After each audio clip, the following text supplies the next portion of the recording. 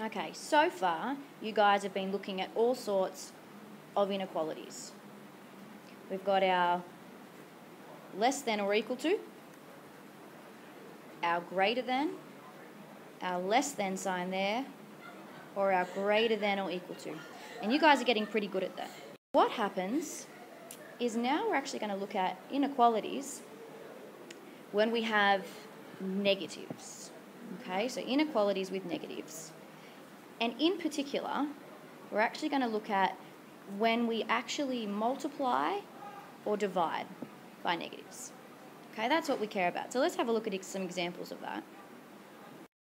If I asked you to solve this equation, the first thing that you want to do is you want to actually get x by itself. And so what would we do? We would divide both sides by 6 to get rid of this coefficient here because they cancel out. And we're left with that x is less than 2. So there's my solution. And if I graph this on a number plane, well, I'd have 2 in the middle there. 3, 4, and 5. Let's fill this out. 1, 0, and -1. And I would actually have, it's not equal to 2, okay, because it doesn't have that equal sign there. It's actually got just the less than sign, so I don't fill the circle in, but I want everything less than 2 there. Now, what does that actually mean? That means that my x value could be anything as long as it's less than 2. So, could it be 1? Yeah, x could actually equal 1, and that would still satisfy my equation. X could equal 0, it could equal -1. In fact, x could equal anything as long as it's less than 2. And if we ended up subbing this back into the original inequation, well, that would actually give us a true statement. So I'll show you what I mean by that.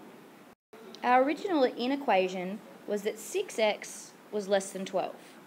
Well, let's try some of our answers. Let's say that we say, well, what if x was equal to 1? If I sub that back into this side, I would get 6 times by my x value, which is 1. So I'd actually get 6. 6 times by 1, less than 12. So my answer here would be 6 is less than 12. Now, is that actually a true statement? Is 6 less than 12? Well, yes, it is. So having x equal to 1 as a solution works. Well, what if I tried a different solution? What if I try x equaling, let's just go with -5. If I sub that into the left side, I'm going to have 6 times by my x value instead of the x is -5, and I want that to be less than 12. So what do I have on the left here? I actually have -30 is less than 12. Now, is that a true statement? Is -30 less than 12? Well, yes, it is, which means this can be a solution.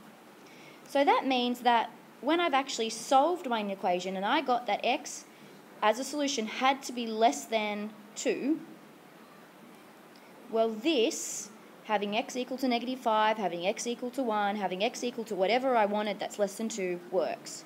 So this here is correct. Now, why I'm showing you that and kind of being very firm on that is because it actually changes when we have negatives. So let me show you what I mean. Let's just say that we have -6x is less than 12, which is very similar to the one before. All I've done is I've just added a negative to my coefficient. So the coefficient of x here is -6, not positive. How do I get x by itself? Same way. Divide both sides, this time by -6.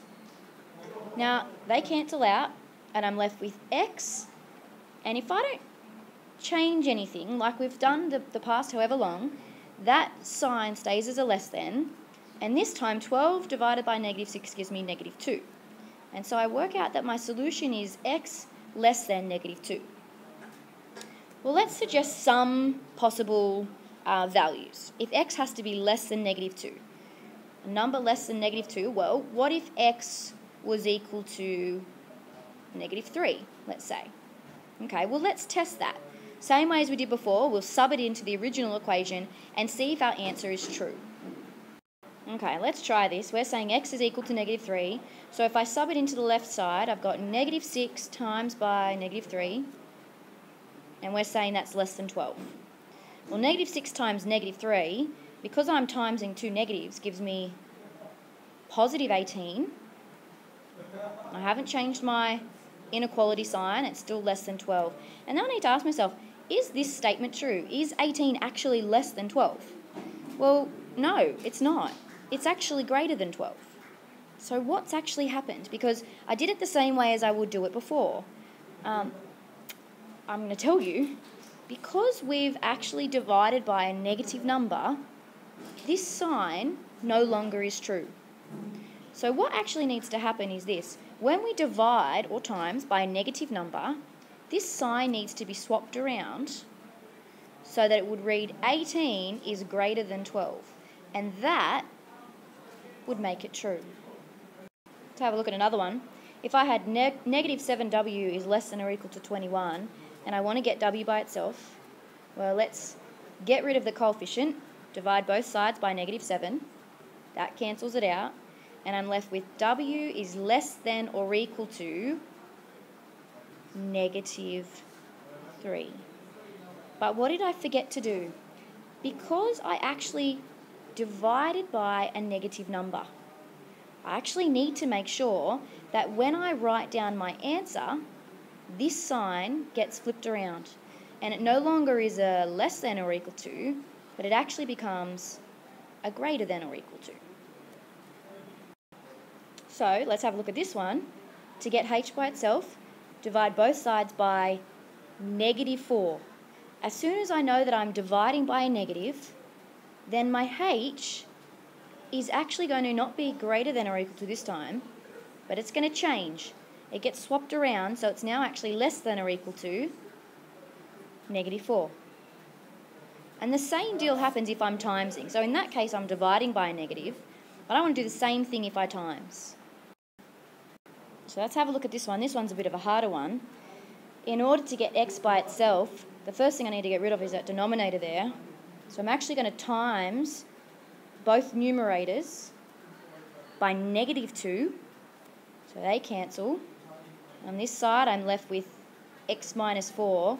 Now, because I multiplied by a negative number, this sign changes. Instead of it being greater than, it actually changes to a less than. 7 times negative 2, and that gives me negative 14. Now I continue. I still haven't finished solving. How do I get x by itself? Well, I add 4 to both sides. That cancels. And I get x is... I don't need to change anything here because I'm not timesing or dividing by a negative. It's only when I times or divide I change the sign. Negative 14 plus 4. And there's my solution. X is less than negative 10. Okay, how would I do this one? Well, the first thing I want to get rid of is that constant. So in order to get rid of that, and a minus 8 from both sides, that cancels that out. I'm left with negative 3h.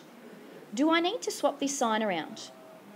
The answer, just in case you've actually said yes, is no. I keep it the same because all I've done is taken away 8. I haven't times or divided by a negative. I've just subtracted. So I keep it the same there. If I subtract a number, it doesn't matter. It's only when I times or divide. Minus 4 minus 8 will give me negative 12. And now I need to get h by itself. And this time, I'm dividing by a negative. So that cancels it out. And because I divided by a negative, now I swap that sign around. Negative 12 divided by negative 3 gives me a positive this time, and I get my solution as h is less than or equal to 4.